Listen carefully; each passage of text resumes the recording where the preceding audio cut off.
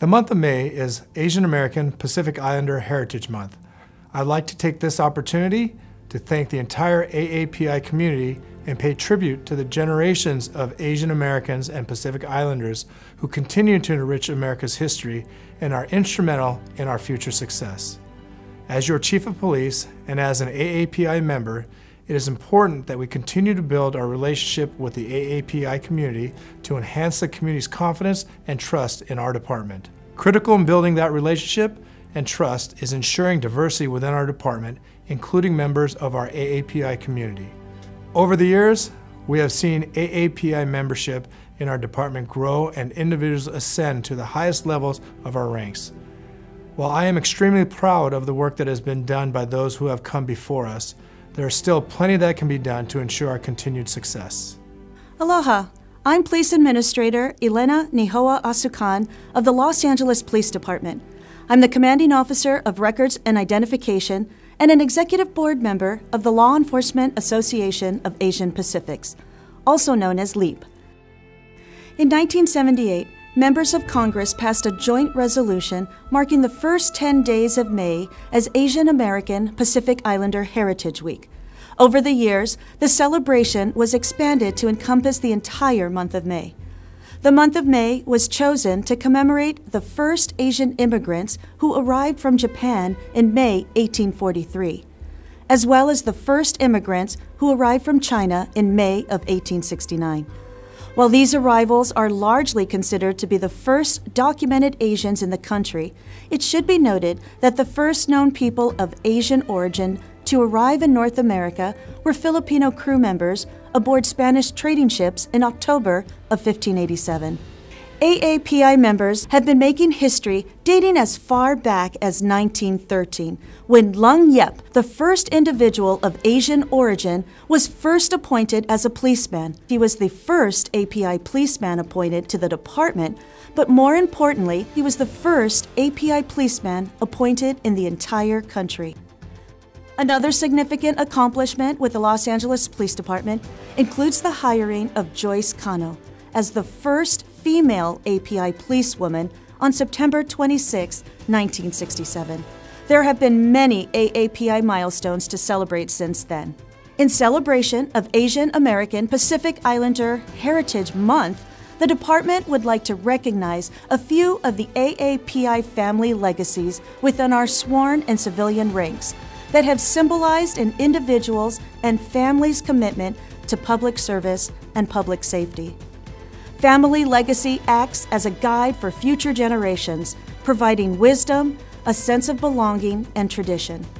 Just as Lung Yep once made history, his great-grandson, retired Lieutenant Russell Wong, also made history by continuing the legacy of Policeman Yep and following in his footsteps when he joined the department in 1981. My grandparents on my maternal side lived at a house at 600 North Gower in the heart of Hollywood. We'd go to their house and talk about family and stuff. They did mention that my great-grandfather was a LAPD officer, and I go, huh, that's very interesting. But they didn't have any memorabilia or anything other than a newspaper article. So I read the newspaper article, and it turns out he was appointed in 1913 by Chief Sebastian. I'm their uncle. So this all started back in 1990 when I joined the police force, and shortly after that, Mike, my nephew here on my right, he decided to join, and I think a few years later, then John graduated from college and he joined. So, you know, they're both my nephews. I believe the acceptance among the Asian community of law enforcement being a noble profession has greatly jumped. My family has dedicated to themselves to a life of service. Great-grandfather served as a police officer. My grandfather served in the Army. My uncle also served in the Army. I have had a larger connection to law enforcement mainly because of my dad. I feel like this opens the door for us to discuss, hey, you know what? We are our own people, we are our own culture, and this is what it's all about.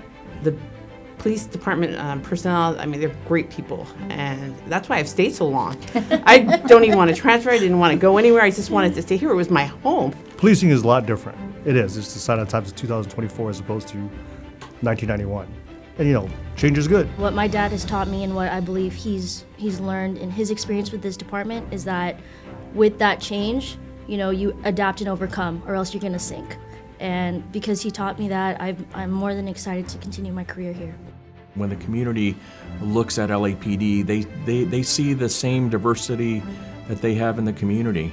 And, you know, I think that as AAPI officers, you know, in some respects, you know, we shoulder a little bit more responsibility. I worked 3 years as an Asian gang investigator. I do a lot of Asian crime, dealing with nothing but Asian community-related crime. Language barrier is one thing. I think there's a sense of comfort when we get on site and talk to them in their language, understand their culture, why certain things happen, immediately put the community at ease. Because of really the past struggles of some of our you know, forefathers, you know, they experienced the discrimination, they experienced the positives and negatives, and it all forms to what we are today.